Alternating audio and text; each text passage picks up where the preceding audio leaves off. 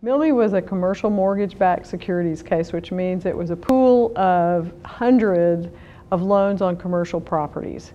And the pool had not performed as well as expected.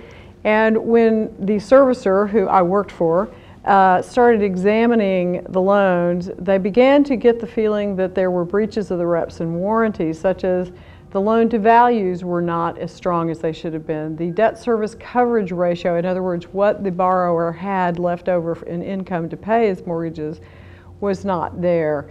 The underwriting appeared to have been shoddy. So the servicer filed this lawsuit originally as a class action, and we then got into all these procedural issues because this case was very early on in securitization litigation over breaches of reps and warranties.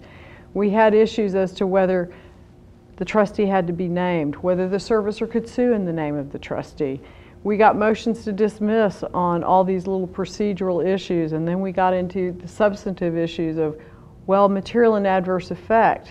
Okay. When does that get measured? What constitutes material and adverse effect? How much evidence did we need for material and adverse effect? Did we have to have an expert witness? Was it enough to say that the president of the company that was the B-piece buyer said, I wouldn't have paid that much for those loans if I'd known all this? Was that sufficient? So we had all these different kinds of issues, and we managed to survive the motion to dismiss on material and adverse effect, prompt notice. What is prompt notice? What triggers your duty to give notice? So we survived that. We ended up getting to a trial, choosing a jury, and then settling at that point. And I would say the other key thing that we learned when we were we were able to get loan files, but then you had to go through and see whether you actually had all of the documents you were supposed to have in the loan file, because you needed to review those to determine whether you had breaches of certain reps and warranties. And through that process, we learned that in fact they had breached another obligation in the contract to supply all the necessary documents to do a good job servicing.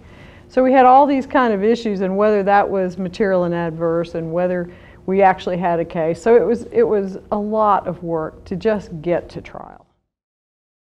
The mock juries were essential in this case because you learned what arguments seemed persuasive and what arguments seemed too technical and which arguments seemed in a gut way to tell you, oh yeah, that was really a fraud or that was a bad loan.